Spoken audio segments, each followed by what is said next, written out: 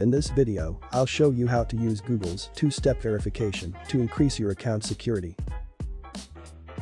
If you want to turn this setting on, open up Google Chrome. Click on your profile icon. Then click on Manage your Google account. You will see a navigation pane on the left side. Click on the Security tab over here to view all the Google security settings. You should see two-step verification listed here as well. These are all of the security options.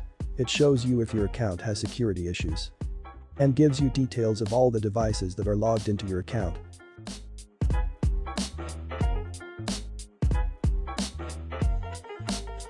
To enable the two-step verification, click here. For those of you who don't know what two-step verification is, it's basically using your cell phone as a gatekeeper to allow you or someone else to log into your account. So you will have to use your phone to grant yourself access every time you sign into a new device.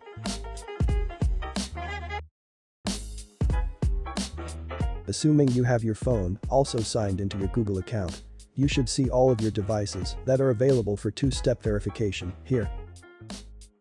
Click over here and have your phone ready, since Google will send you a verification. On your phone, a notification will pop up and ask if you want to allow a sign-in from another computer. Click on Yes, and it should register an update on your computer. You can specify a backup cell phone number here to prevent you from getting locked out of your own account if you don't have your phone. Google will send you another verification code to your phone. Open up your Messages app and type in the code here.